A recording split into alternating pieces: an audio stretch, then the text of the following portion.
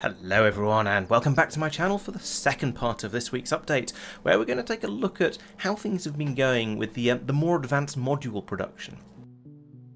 So in the last episode I talked about how I've got this area out on the end of my out on the end of the space station up in orbit, where we're starting to try and make all of the more advanced modules. So along here we've got speed 4, 5, 6, 7 and eventually 8 and then potentially even 9 on the end of it over there, and the same here with efficiency and productivity modules, and all of these work in more or less the same way. There are subtle differences, but they basically work in essentially the same way, where for each one tier 4 will require a couple of the tier 3 modules, as you'd expect, lots of one of the intermediate exotic resources, in this case the iridium plate, and then a machine learning data. So I've stuck in one computer down here at the bottom that is producing these machine learning data at a rate. It's not a particularly good rate, but at the moment we aren't really able to make the modules anyway because they're all missing something else. So I've put this in here, and after much waiting and grumbling, we have eventually managed to get the data cards coming in here. So it is sort of kind of working. Things are coming together gradually. But yes, up here. So as I say, they all have basically the same sort of idea. So the first tier, the tier 4 of each one, requires tier 3s. Typically the plates or whatever the equivalent would be for the Vitamelange. We'll have a look at that in a moment, and then and also the machine learning data. And speed modules are very much material based, so they get iridium girders and material catalog 1. Then it be iridium, presumably the bearings and material catalog 2. Then material catalog 3 and the bulkheads. They're not called bulkheads, whatever those things are, and then the heavy assemblies over here with number 4. And so I've been able to bring in all of the catalogues very easily by just stealing the train that you normally would take them all to the science area. So if we look all the way over here in the where the material catalogues are coming from, these are all being made by the system, and yes, I've pulled a load through, and so there's a bit of catching up required over here, and looking at this we do seem to have run out of quite a lot of these things. However, I believe, yes, that's because we've run out of data cards, and I'll talk about that a bit more later on. But I've been able to pull through a huge number of these catalogues, so and there's actually still a lot left. There's massive buffers available here, so this is done really well.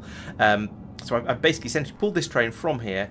It's come over here and it's dropped off all of the catalogues here into this system, and we've got, well, we've churned through quite a lot of them. There's still more than 100 of each one left, but I think we're probably ready to have another train come out here anyway. And no, not yet. We would like to have we're okay for now. We'd like to get the numbers a little bit lower first, and then those are all being fed through.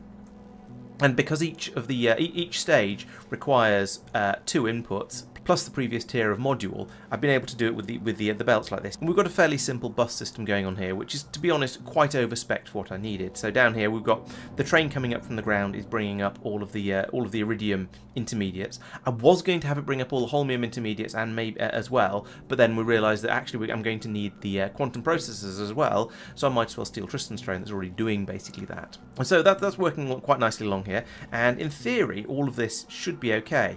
But the problem was, as we saw earlier, we still have a bit of a shortage of these tier 3 modules down on the ground. We're going to have a look at that in a minute, but once that gets up and running, and once we've got lots of the intermediates coming through, then this should start to flow, and then the machine learning data down here will be the main limiting factor.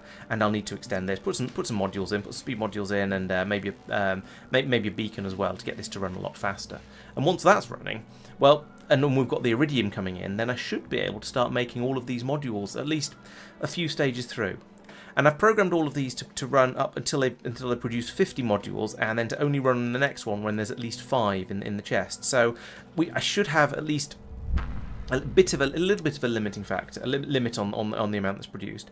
I may decide that it's worth only actually producing up to maybe 6 for now. So I'll go through and rotate some of these inserters so we only get up to tier 6, because at the moment making tier 7 modules feels, well, at the moment we certainly can't afford it. We don't have enough of the various iridium products coming through in order to get that.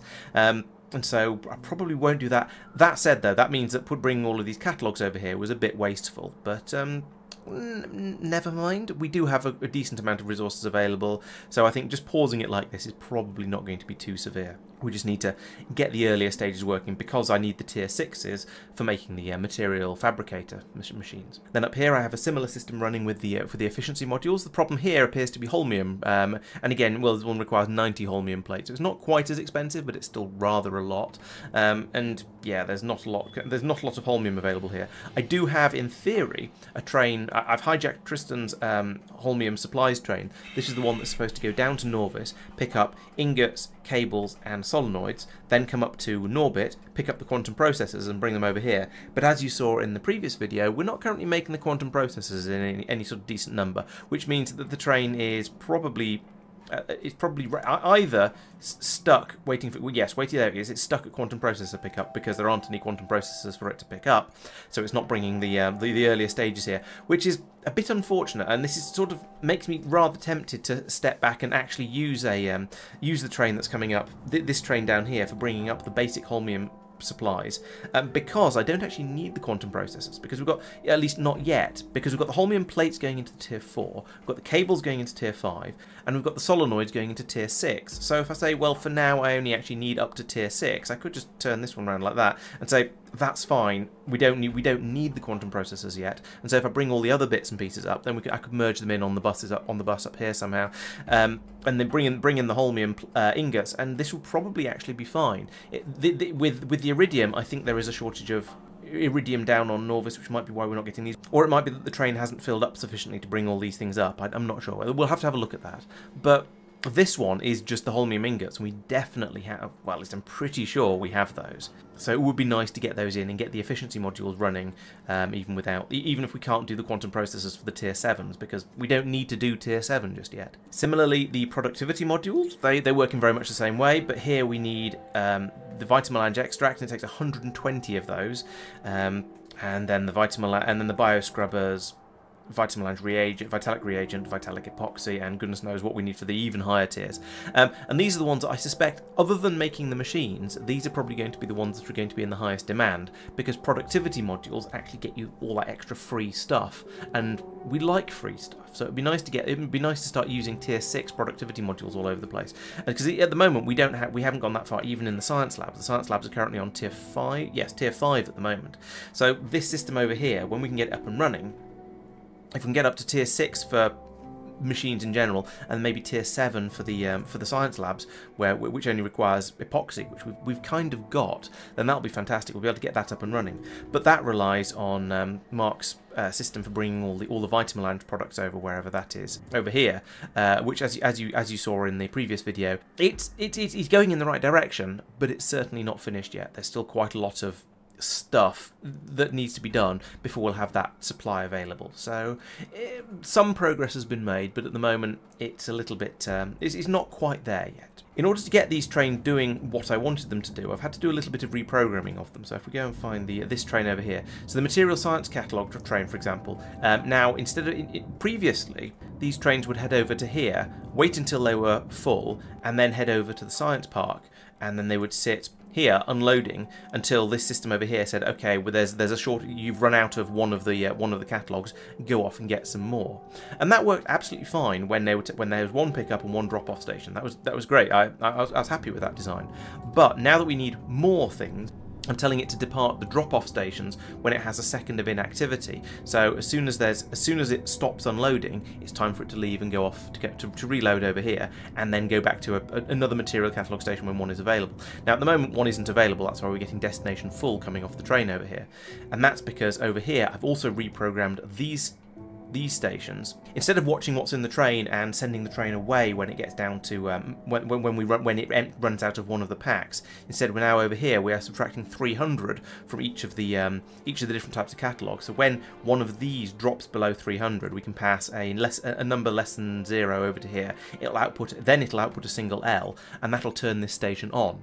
So instead of having it watch the train and then dispatch the train when the train runs out of something, now instead it watches these warehouses, and when the warehouses get low of one of the types of catalogue, and it doesn't matter which one, then it'll call a train over. So it's been a bit of a change there, but the system will work quite nicely in this way instead, and it means we can have multiple drop-off stations, and given that we now need the catalogues for all kinds of other things for making the modules, this is quite a useful way to change it. Similarly, I've had to fiddle with some of the trains that are bringing the exotic materials, the intermediates around. So particularly for the bio ones, I've sort of fiddled with it a bit, but I'm not convinced it's fully working.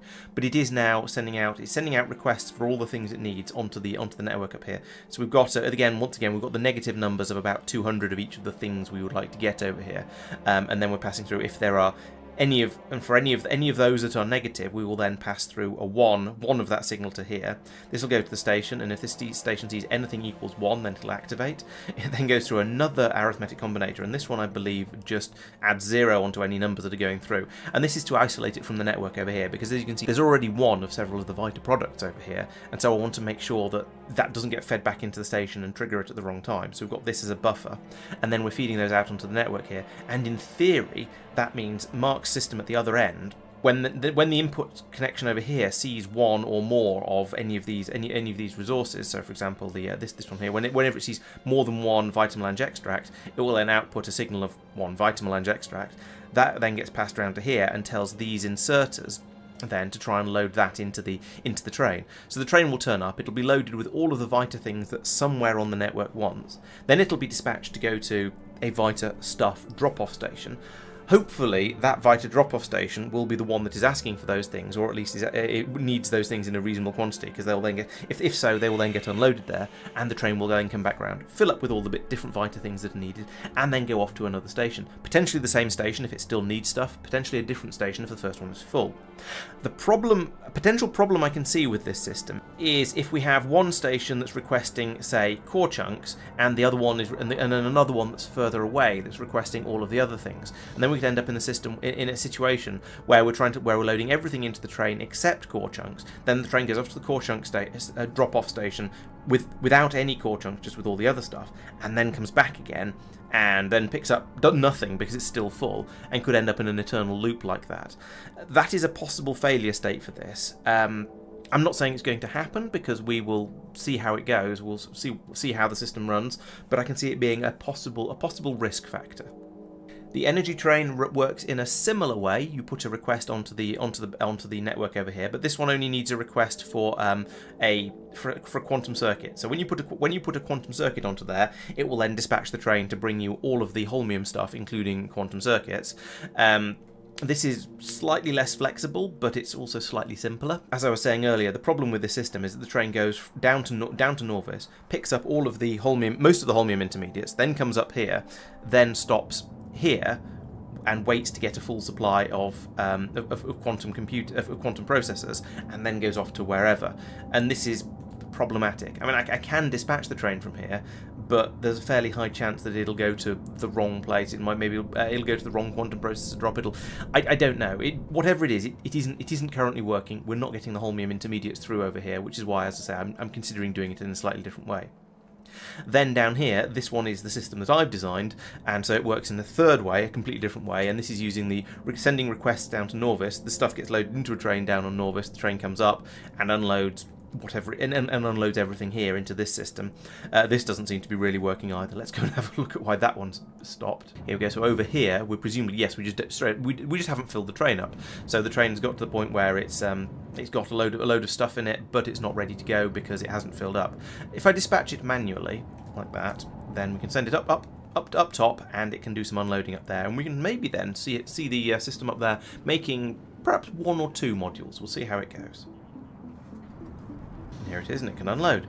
And this might be an opportunity for me to use the system I was talking about yesterday, where I monitor all of the things in the warehouses over here, and if any of them have got down to sort of, and if any of them have actually run out, then I request the train to be dispatched anyway, even if we don't actually need, even if it isn't completely full. That would be very doable. I just haven't really thought it through yet, because I only thought of this when I was recording the last video. But now you can see we've got a nice supply of the of the girders and a few of the bearings coming through. So there's been some a little bit of improvement on the supplies up here. We've also got some more of the early, tier 3 modules coming through, although still no speed modules, which means we're not going to be making anything along here, no matter how many of these things we bring in. Up here, no, we won't have any holmium either, so no, we're still not going to be able to make anything, unfortunately. We will need to bring some holmium over here in order to do that, and unfortunately that's just straight up not going to happen. We have had a little bit arrive, apparently, because we've made 44 efficiency module 4s, and some of those have been put into, 4 of those have been put into here, so we've made 48 of them, in fact. but we're then missing the catalogs over here because the energy system isn't building the catalogs fast enough. So you can see these problems are sort of pushed back and pushed back and pushed back.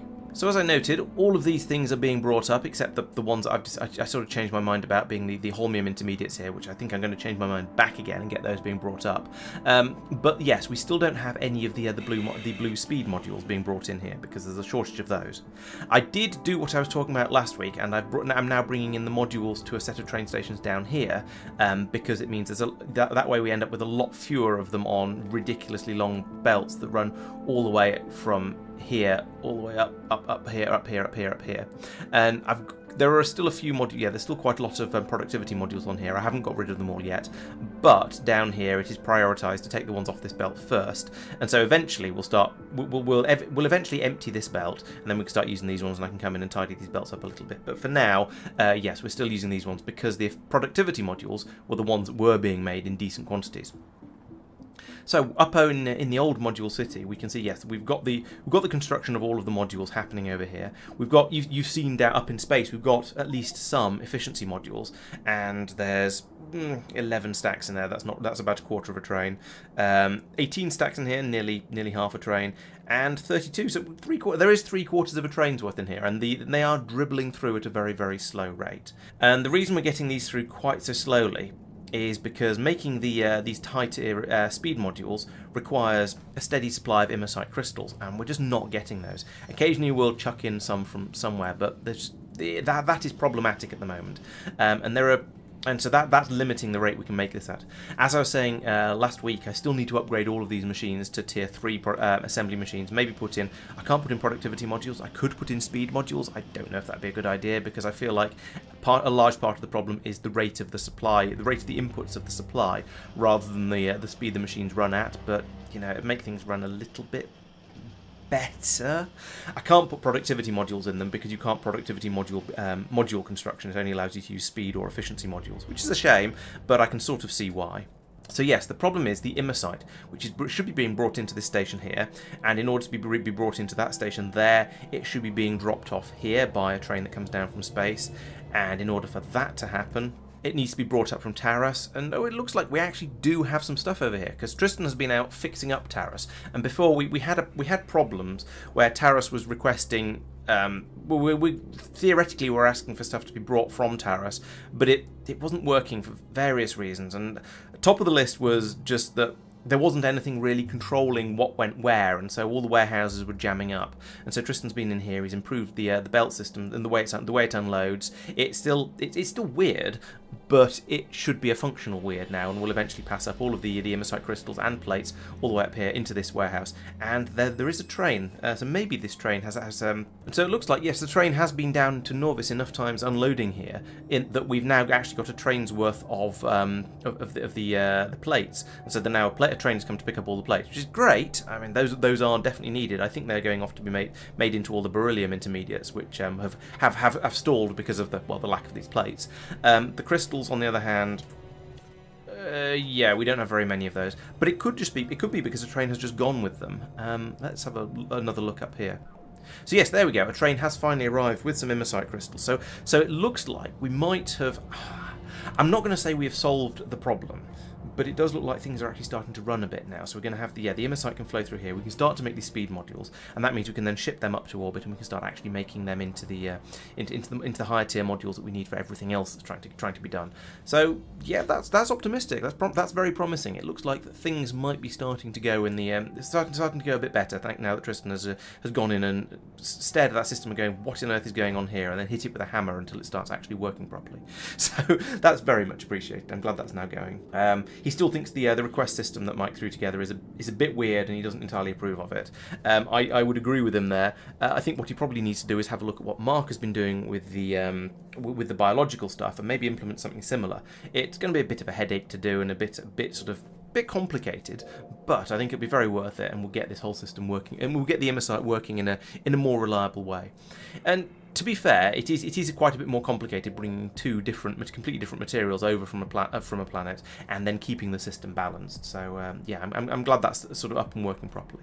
And over on Tarassment, well, you can see the whole system has ground to a halt, particularly making the plates, and that's due to a shortage of rare metals. We were requesting a quantity of rare metals, something like 40,000 on the spaceship when it comes over, and it turns out that wasn't enough, even after it had been increased to the 40,000 from the, I think it was at 20,000 before. So this is going to need another nudge, another increase, and I think it's had that, so it should bring over, when it flies back over again next time, it should bring 60,000 with it. We'll probably need to manually poke the train in order to get it to go up to the up to orbit here and pick up the rare metals when they're brought in, but it's getting there. We should now have a functioning system, and if we look at the map, maybe we'll see the ship on its way out. That's Kothar. No, it doesn't seem to be on its way, but at some point we'll hopefully get all of this stuff up and running, and it'll be a bit more reliable. I mentioned the data cards earlier, mostly because we'd run out of them completely for the material science and probably a few other places as well. And then we've had a couple of things that have improved that. So we have now finally got some through to here, so I can start making the machine learning data. So that is allowing us to, in theory, make the modules. It's not in practice because we're missing all the other things, but at least that particular step of it here is now working. But we've had a couple of improvements to make them come through a bit more quickly and make the supply a bit more reliable. The first and smaller of those two is that Tristan has upgraded the memory card formatting systems over here, or at least has started upgrading the memory formatting systems over here. So instead of using the tier 1 supercomputers and the basic recipe, which is this one, as you see, you can do it in absolutely any of the machines. It takes in one data card, you've got a 70% chance of getting it back, and a 29% chance of just getting some scrap out, which you then need to recycle and you lose the card. So with the tier 2 supercomputers, we can upgrade to this one, which gives you an 80% chance of getting the card back. So that's a more than 10% improvement on the number of cards you get out. It's gone from 70 to 80, or it's an improvement of managing to sort out another third of the broken data cards into good data cards. So that's definitely going to help. I guess you could look at it as we're losing a third less of the data cards that come through. So that should make quite a big difference, and I suspect it is. However, because we're also expanding the areas out, we still need to put a lot more data cards into the system, even if we're doing better at recycling them. And we also lose quite a lot of data cards into the system as well, because quite a lot of them will get turned into catalogues that will eventually get turned into science packs and disappear into the science labs. Some of them will be turned into modules, some of them will be turned into catalogues, which then just sit on the belts over here. So we've got more buffer over here that now needs to be refilled. So we still need to have a lot more of the blank data cards being made. And the problem generally with those has been, well, we had that problem with the red circuits a while back, but that's been fixed for long enough now that I don't think we can blame that anymore. It's now definitely down to the substrates. And so the problem was that previously we had a fairly small system over here making the data card substrates and feeding them out onto a belt, then went down all the way down here, and then ran all the way down the length of the bus and down here, eventually into a train down here. So we've made some improvements to that. Now, instead of running all the way down the bus and being a single blue belt, I've adapted it to load into a train here. So this is in the area where we're making the cards. So we now have a train pulls in here. We'll load up from this warehouse, and then we'll go off, and we can take a sort of a train load over at a time instead of a single belt running. And so that makes this far more effective. We get a much higher quantity of the data substrates being transferred through. But in order to keep up with that, I've got rid of the really old data substrate production system that was up here before and replaced it with 18 tier 4 assembly machines and a really fast wide area beacon in the middle. And so this is now capable of producing, it can't quite fill these 3 belts with output, but it's more than enough to keep this train busy. The problem that we now have is that down here, this is now being fed into the train on a different system. We're chucking that into the train. We've got the usual things here, monitoring the belts to turn them on and off as and when we need the substrates. But we've got so much other stuff.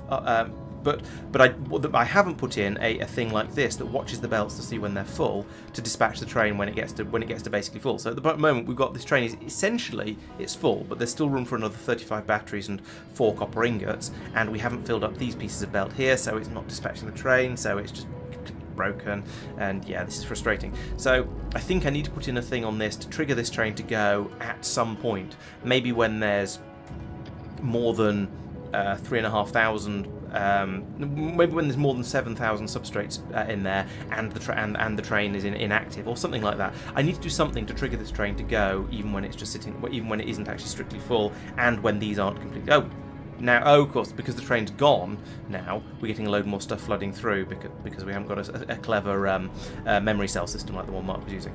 But yeah, so the problem is that the train won't go until it's either completely full or these belts are completely full, and so it isn't working. Some further work is required there. Other than that, this system is essentially working. We did run out of silicon at one point, so I discovered that it wasn't a problem with production of silicon. It seemed to be a logistic problem, like the trains weren't bringing it over fast enough. So I made another silicon train, and now things seem to be absolutely fine. We've got sufficiency over here. There's 35, 19,000, 55,000, and 38,000 in all these warehouses. So we still don't have a huge amount of silicon, but it's clearly more than whatever we're triggering at, and it's probably fine, and we're able to churn all this stuff out nice and quickly now. And so this brings me on to the science that's been done in the last stream, and we've been working on a lot of the sort of the biological upgrades. So each time you get a new biological science pack, you get a set of these upgrades where you can upgrade the player essentially. We got intelligence last week because that's the most important one. That gets you a boost to research productivity. And then last week we managed to get the constitution, which gets you a bit more health, and we've got the agility, which allows you to move a bit quicker. We're still currently working on dexterity, which allows you to mine things faster. Pocket craft faster, I think, and then we'll do strength, which allows you to carry more. To be honest, personally, I think I'd have done those two the other way around because having a bigger inventory I think is probably more useful, but never mind. But these are all limited by the rate we're able to make biological science packs at, so we should possibly be thinking about doing some of the other things. That said, we seem to have run out of most of the other exciting stuff we want to do. I mean, we could make efficiency module 8s. That's a biological. I don't think we care about any of this stuff really. We could look into making some extra science packs. We could do more. We could do better projectile damage, but we're not using projectiles. We don't want to do artillery shell shooting and artillery upgrades. So yeah, at this point, actually maybe doing the shield projector would be a good one to do. But no, that requires the A cards, the automation tech cards as well. Or no, what is an A tech card? The advanced tech cards, which we haven't made yet. So at the moment, we basically need to start working on new types of science. So the advanced tech cards and the matter science pack. And this makes me wonder if I'm working on the wrong one of these. If this would have been an easier one to work on first. And yes, I suspect it probably would have been, but never mind. We'll do one thing at a time. Get the matter science up and running, and then we can think about the advanced tech cards, or maybe we'll give that to somebody else to do. So there hasn't been a huge amount of science this time. There hasn't been any deaths either. We've done quite well there. Everyone's managed to stay alive because we've all just been hiding out, building science systems up, or just upgrading the supply of all the materials that are coming through. So it's not been particularly dangerous this time. And I think, yes, that brings us to the end of the video. So as ever, thank you very much for watching. We'll see you again on Thursday for the stream when we're going to be carrying on with all of this, and hopefully I'll get all of those modules up and running and be able to get the matter science going. Then on Tuesday I should be doing the traditional XCOM 2 stream. We've got a video coming out on Wednesday. If you're a non-supporter, you get to see last week's supporter video, which was a video talking about how to make that the nice pretty graph thing that Tristan has on running down on Norvis that shows all of our resources. Hopefully you'll find that one interesting. And then of course next weekend there'll be these catch-up videos as usual. So once again, thank you very much for watching. I hope you've enjoyed the stream. Don't forget to subscribe to the channel so you don't miss out on everything else that happens on here. And I'll see you next time. Bye bye.